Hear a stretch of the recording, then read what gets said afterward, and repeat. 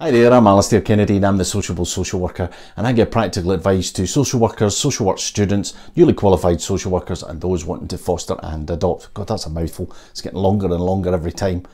In this video, what I'm going to do is a bit of a change. I'm going to talk to you about home visits during COVID-19 and just home visits in general. So today what I'm going to do is do this introduction and then we're going to go out on a home visit. But although we can't do the home visit in its full entirety because obviously of confidentiality, I have to drop off a letter to a family today which is going to have a particularly difficult message. But before I go out on any visit, I always work through this checklist. Don't worry about writing it all down. I'll put timestamps on it and I'll leave you a list below. So before I go out on any visits, do I really need to do this visit? Do I really need to do this visit in COVID? This one today, I need to do it face to face. I can't do it via video. Do I need to go with a colleague? Is it safe to go on my own? Should I take someone as backup? Did I sign out? So have you got a board? Now at home, my wife's a nurse and she's a community nurse. Obviously I work in the community as well as a social worker, and we've got a little whiteboard and even we write on it where we're going, when we'll be back, and we text each other when we're going in and out of houses just to make sure that we're safe, because obviously you're not at home. Now I know some local authorities, some agencies have safety protocols, so you need to read those as well. Another point is, have you actually spoken to the client and about who's going to be in the house with them? Also, have you completed your risk assessment if you need to do one? Check that they've had a letter. That's really important so that they know that you're coming. Talk to them about PPE. Ask them, has anybody got any symptoms, coughs, colds, sneezes, that kind of thing about COVID-19.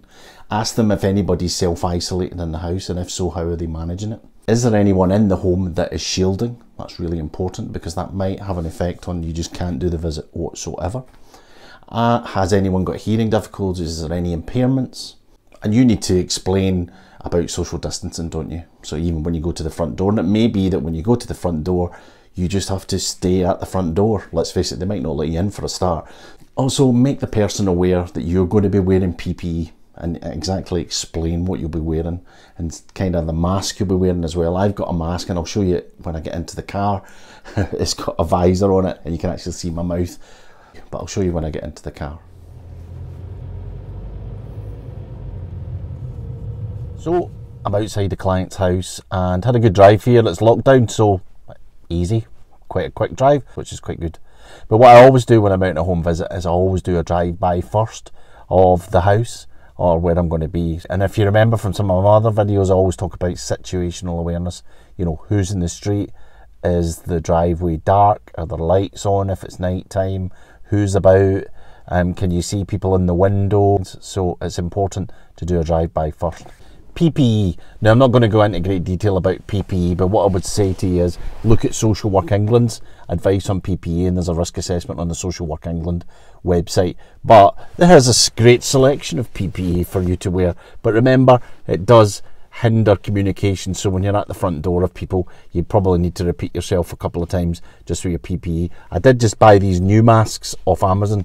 I think they were like £8 for about 5 of them, and they have a see-through bit. Look. Oh, see-through. The only thing about these is they steam up, but the good thing about them as well is that people can see you smiling. As well as my mask, I have this, the Riot Shield Protector, but it's useful if you want to take it. Another thing I have, massive set of wipes, disinfectant wipes, loads of alcohol in them, and this is what I call my COVID jacket. So what I tend to do is I wear this to home visits, and then when I get in to the car, and what I do is I have a canvas bag like this, and it's got I put my jacket in it.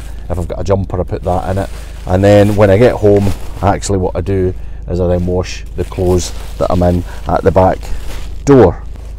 It's like Santa's sack, this. When you go to park your car, don't park across driveways. Don't park in driveways, especially not in driveways, because then people can block you in. Always park under a light as well, which is really important. And what I do always is park away from the house if I can, and then walk to the house at least a couple of minutes away. Obviously have your mobile with you. Some people carry 2 mobiles, I just carry 1 mobile. Some people have a little emergency mobile that they carry, a wee Nokia, a wee old Nokia. Never take confidential material into a client's house. I've seen a lot of videos on YouTube from other social workers that say, yeah, go in with my pile of papers. No, you don't need to. You've got your phone, you've got emails. That's all you need. So that was the home visit finished. It kind of went okay. It was a bit difficult in places. I had to remember that there was only so much I could talk to them about.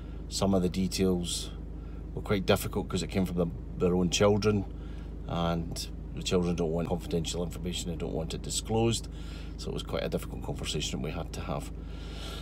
But I did it. I remembered the key things. Open communication, didn't ask closed questions, and kind of explain things quite slowly and simply and what the next process would be, you know. And I feel they came away with it feeling okay, that it ended positively, and that's all you can ask, isn't it? That's all you can ask.